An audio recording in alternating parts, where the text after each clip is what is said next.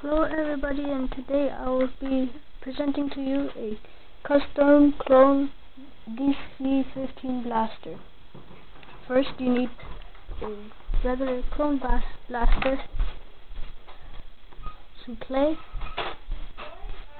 and some cutters. First you need to cut off this part.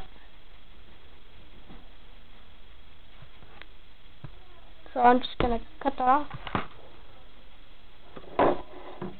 and then you get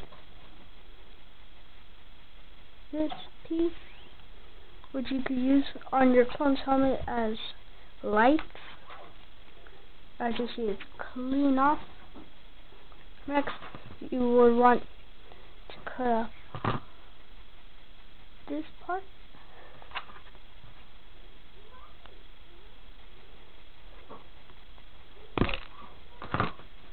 You will get a part like this, which you could use as multiple reasons, I don't know what. Then you will want to cut off this part.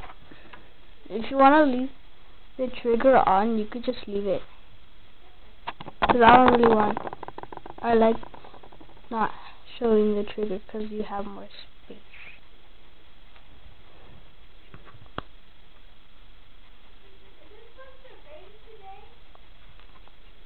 Tomorrow.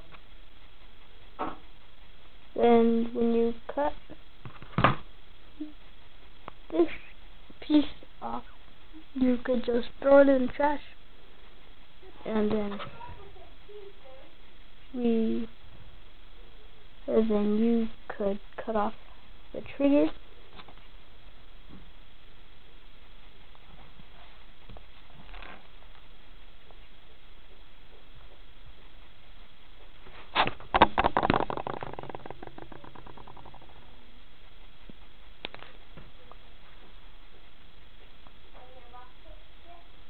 Then it looks like this, which looks kind of fine.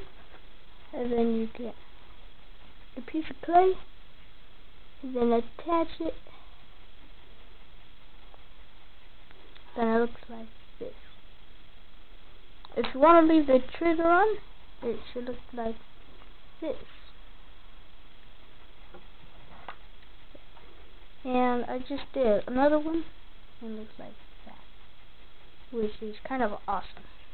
And that's it for how to make your custom Lego DC-15 blaster.